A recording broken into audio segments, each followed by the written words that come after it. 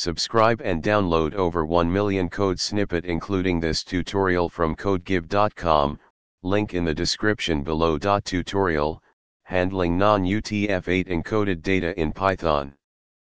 In Python, dealing with non-UTF-8 encoded data can be a common scenario, especially when working with legacy systems or data sources that use different character encodings. UTF-8 is the default encoding used in Python, but sometimes you may encounter data encoded in different formats such as ASCII, Latin 1, or other legacy encodings. In this tutorial, we'll explore how to handle non-UTF-8 encoded data in Python effectively. 1. Understanding character encodings. Character encodings are schemes that map between sequences of bytes and characters.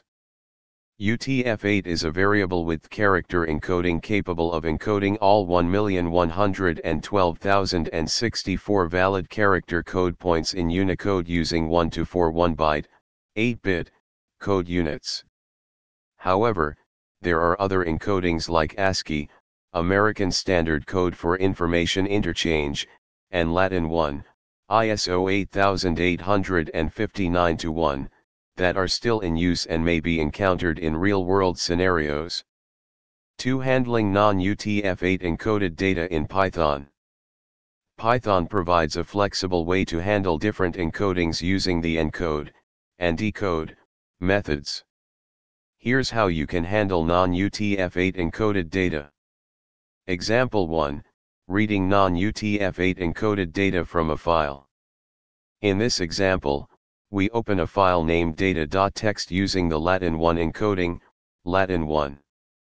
Latin 1 is capable of representing characters for most Western European languages, and it's one of the default encodings used by many web technologies. Example 2, decoding non-UTF-8 encoded data. Here, we have a bytes object encoded _ data representing ASCII encoded text. We use the decode method to convert it into a Unicode string using the ASCII encoding. Example 3, encoding data in a specific encoding.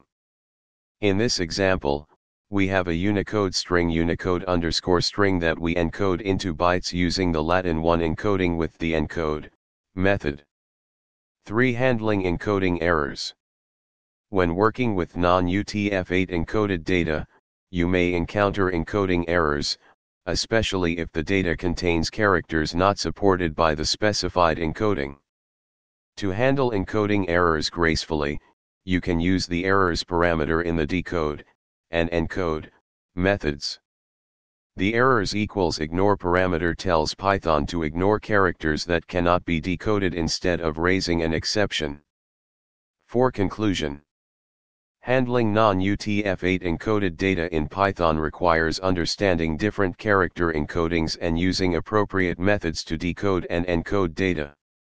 By using the techniques outlined in this tutorial, you can effectively work with data encoded in various formats and ensure compatibility across different systems and sources. ChatGPT.